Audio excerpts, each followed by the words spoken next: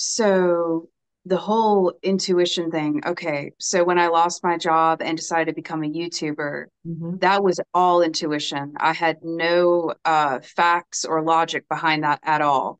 I didn't know if it was going to work. I had no idea what I was going to do, but I just kept hearing that's what I was supposed to be doing.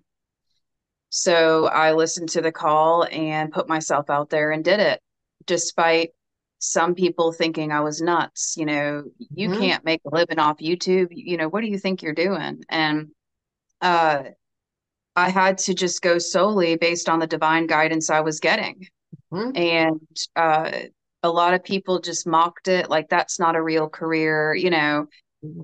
But I just knew that this is what I was supposed to do. And it only took a few people to believe in me and my dreams for me to begin building my own business online and in person through the YouTube channel. And it kind of was all put together by the divine, though. It was all divinely guided, one step at a time. I really, in the process, didn't really know what I was doing. I was just following the guidance as it was coming in. And then I was like, oh, wow. And now looking at it, I'm like, wow, this is all materialized. This is just Hmm. wow.